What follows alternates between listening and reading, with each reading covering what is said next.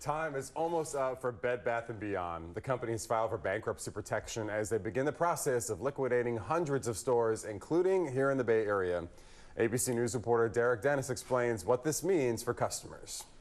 This morning, Chapter 11 bankruptcy for Bed Bath & Beyond, accelerating the process of going out of business. Shelves in the remaining stores that are still open practically bare. It's empty. It's like a disaster zone has gone through there. I mean, it's unbelievable. After closing dozens of locations in the last year, the company says the remaining 360 Bed Bath & Beyond and 120 Bye Bye Baby stores and websites will wind down but still operate for now because the bankruptcy protection includes $240 million to keep things running until the end. It's truly heartbreaking, but you know that being with this store a lot, getting all the things that you need for your home.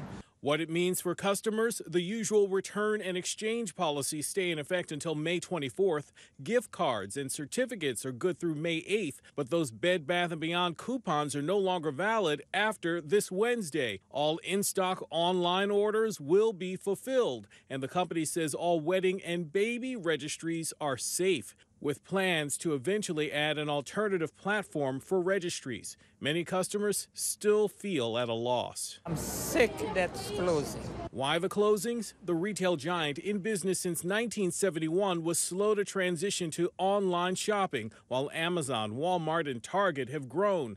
Bed Bath & Beyond joining the likes of other so-called specialty brick-and-mortar stores, such as Circuit City and Toys R Us. More recently, David's Bridal, also filing for bankruptcy with plans to lay off 9,000 workers. The co-founder of Bed Bath & Beyond once said, quote, "We missed the boat on the internet." The company says it will stop some of those store closings if a last-minute buyer steps in. It currently employs about 14,000 workers, down from 32,000 last year. Derek Dennis, ABC News, New York.